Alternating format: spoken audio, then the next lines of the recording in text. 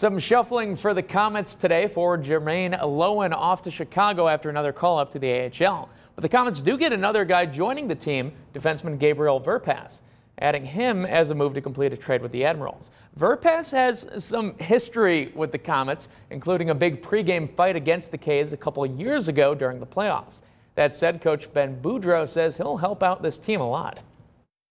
Former teammates with Brady Sean St. Amant when they won a Kelly Cup here just a short couple weeks ago, so we feel his presence, his veteran leadership, and obviously the way he plays out on the ice is going to help our team here going forward.